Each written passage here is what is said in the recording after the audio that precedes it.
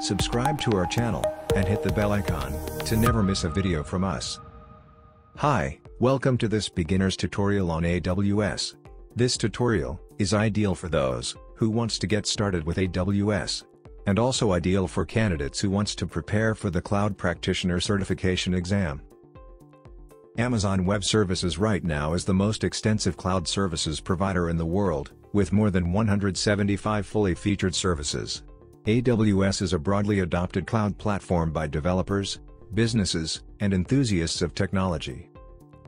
AWS has a simple interface. When you log into the AWS, you will see this management console, and can see the services offered in various categories. The table here shows an overview of the developers tool in AWS. You can automate service management with scripts using the command line. You can write, run, debug and deploy applications using an IDE. And you can also use software development kits. On AWS, you can easily develop applications in the programming language of your choice. Here you can see a list of SDK and programming toolkits. You can see this list of tools for developing and managing applications on link given in the slide. Before we dive into AWS further and learn more about their services, it is important to learn about the ideal way of building cloud solutions.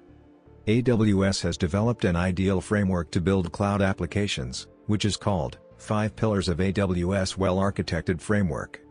The 5 pillars consist of the following areas. 1. Security. 2. Performance efficiency. 3.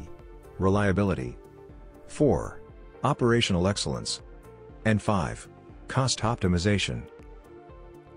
In the security pillar, we use a model of zero trust, while thinking about security in the cloud. All application components and services are seen as potentially malicious entities. The performance efficiency pillar focuses on efficiency and scalability. With cloud, you can handle any amount of traffic, and you need to choose and configure your services with scale in mind.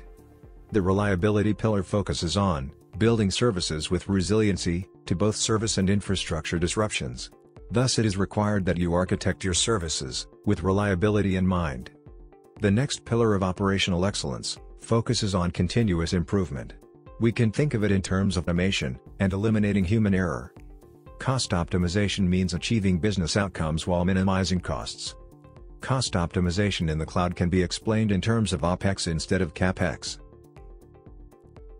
Let's have a quick brief on these pillars. 1. Security pillar. When we start thinking of security in terms of zero trust, we need to apply security measures at all levels of our system. The following are 3 important concepts involved in securing systems with zero trust in the cloud: identity and access management, network security, and data encryption. 2. Performance efficiency. In the on-premises model of doing things, servers are expensive and often manually deployed and configured. It could take weeks, and each server is unique and require a lot of maintenance.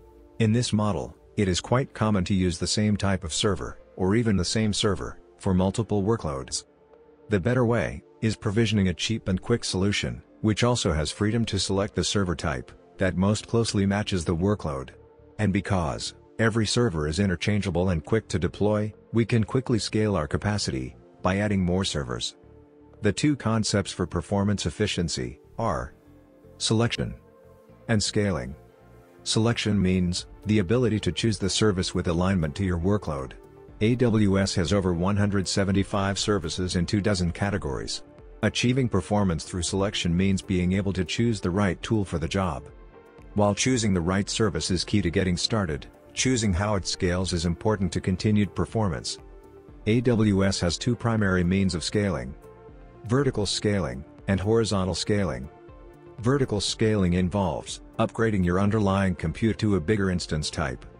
Horizontal scaling involves increasing the number of underlying instances. 3. Reliability. When thinking about reliability in the cloud, we can think in terms of blast radius, which means the maximum impact that might be sustained in the event of a system failure. To build reliable systems, you should focus on minimizing the blast radius of any individual component. 4. Operational excellence. The more operations that can be automated, the less chance there is for human error. In addition to preventing error, Automation helps you continuously improve your internal processes.